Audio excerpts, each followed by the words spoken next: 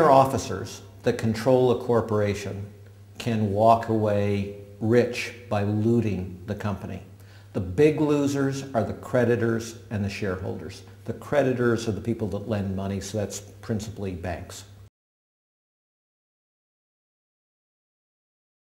Well, the things that you want to avoid in corporations in terms of committing fraud, especially in banks, let me start there. You want to make sure you have strong regulation. You want to make sure that you have regulators that actually believe in regulation and have a track record of success and are willing to have courage, because you always have to take on politically powerful folks.